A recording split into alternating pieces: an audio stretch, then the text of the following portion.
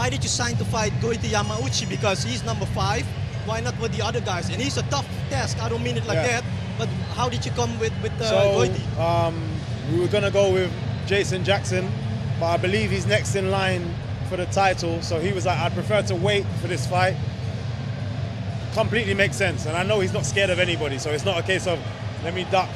It's a case of it makes more sense to me. Instead of having another fight that can potentially knock me back, I'm already in line for the title. I can sit back, wait for these two to finish, and then take the winner of the fight. So it was supposed to be that, and then I think the next person down was going to be Yamauchi.